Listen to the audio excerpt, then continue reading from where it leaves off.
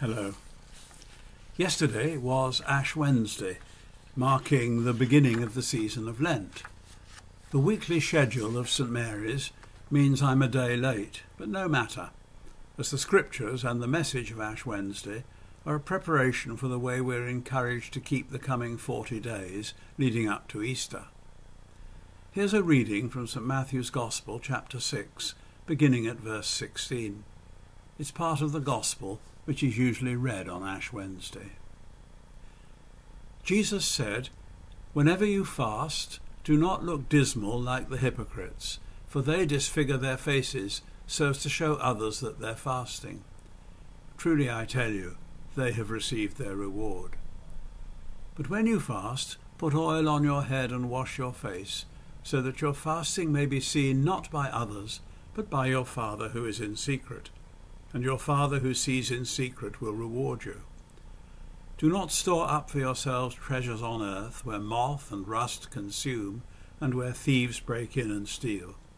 But store up for yourselves treasures in heaven, where neither moth nor rust consumes, and where thieves do not break in and steal. For where your treasure is, there your heart will be also." About 150 years ago, an aristocratic Wiltshire vicar, the Reverend Sir James Erasmus Phillips, wrote a letter to his parishioners from a villa in Rome where he was spending a long winter holiday. "I was so thankful," he wrote, "to hear that the days of humiliation for the cattle plague were so well observed in the parish. May we all own this chastisement as a loud call to mend our lives and to walk more closely with God." It's hard to imagine a parish priest using such words today, whether from the pulpit or, like the Reverend Sir James, from a sunny piazza. But this season of Lent, if observed seriously, has more than an echo of humiliation in the lamenting of sins, acknowledgement of wretchedness, and pleas for mercy. Yet Jesus, in the closing verses of that Gospel reading, gives it all a more positive slant. Fasting and public displays of penitence, if undertaken to enhance one's reputation for goodness and Christian living, are valueless. But he goes on to point out that fasting in the widest sense, that is, self-denial in such matters as possessions and treasures on earth and selfish pleasure, will bring a different kind of reward.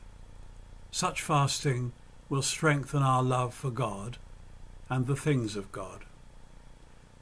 There is, of course, more to this than abstaining from the odd glass of sherry or after-dinner mince. These, and more significant gestures, indicate something much deeper, the turning away of our minds and our desires from the things that God hates. These are to be found in the fierce denunciation of the Old Testament prophets and in the teachings and actions of Jesus.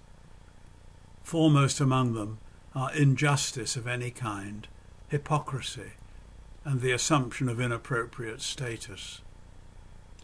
So the season of Lent is an invitation to make a conscious effort to turn towards God, to turn away from sin and be faithful to Christ.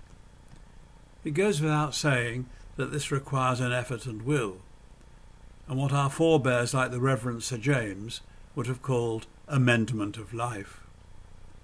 Amendment, a new beginning, a change of direction, however you like to think of it, comes from self-examination and penitence. This season, which commemorates the 40 days Jesus spent in the wilderness reflecting on his life and mission, is a reminder that it's never too late to take it seriously. And while we're about it, we ought not only to think about our own failings and peccadillos, but to humble ourselves for the corporate guilt of our times in which we're all bound up, wherever God's people are suffering in our troubled, disordered, and war-torn world. Perhaps, as we begin Lent, The Reverend Sir James Erasmus Phillips was not so wide of the mark with his reference to days of humiliation. Do not store up for yourselves treasures on earth, says Jesus.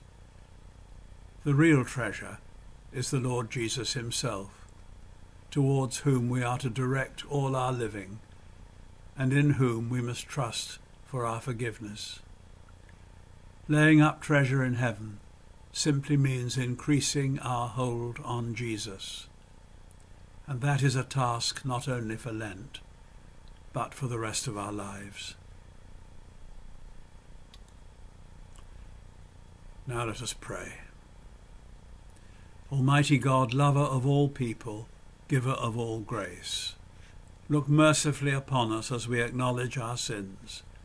Create in us a pure heart and a steadfast spirit, and help us to follow in the footsteps of Jesus Christ our Lord.